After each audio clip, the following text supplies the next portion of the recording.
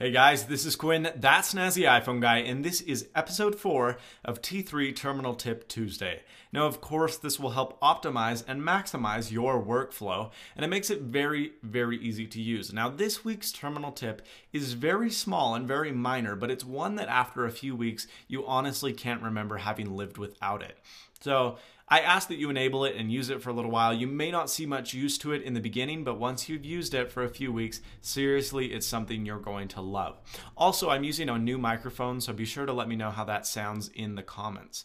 Now, built into OS X, there is this very handy window navigation system. Now, also, a more modernized way of navigating is with a track wheel or a track pad or trackball, whatever. The Magic Mouse does a very excellent job at it, but the problem is you can't get extremely precise, and sometimes arrows are simply the best way of doing things. The reason I can think of using this is in coding, when you're just trying to very slowly scroll through stuff, it's a little bit better than scrolling because you can scroll too far or something like that. And it also is very good when you're doing really fine Photoshop work and you need to move into a place or move it just a tiny bit without totally jerry-rigging it with the track wheel. So this is a terminal tip that is very handy to use and definitely optimizes your workflow. Now, built into OS X, there is the slider on the bottom, up and bottom, and it goes with priority of rightmost and downmost. So your arrows are always down in this quadrant of the window.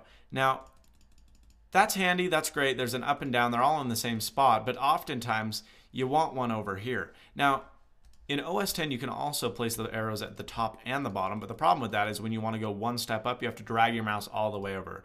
Now, that doesn't seem like a big deal, but it's definitely not as easy as quickly clicking.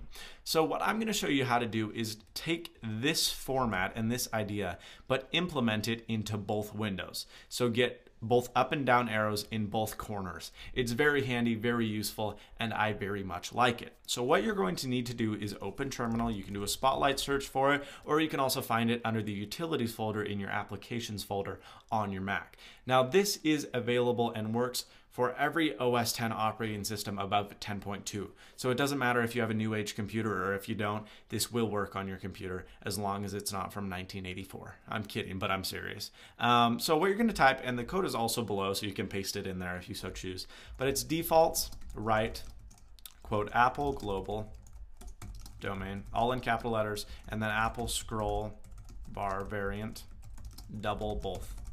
You're going to press enter. It doesn't look like anything happened, but in fact something did. You're then going to type kill all, capital F-I-N-D-E-R. And your Finder will kill itself. Without doing that in the same window, it won't take effect. So it's very important that you do kill all Finder. Once you've done that, you will notice that there are arrows in both areas of the window, so you can navigate whichever screen you're on any way you so choose. It is really handy. I do really enjoy it. It's a little bit funky looking, but you will get used to it, and after a few weeks, you'll realize that you couldn't have lived without it. This is Quinn, that snazzy iPhone guy. If you have any more terminal tips, please be free to email me.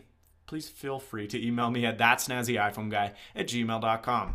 Please subscribe, rate, and comment, and as always, stay snazzy. See you later, folks.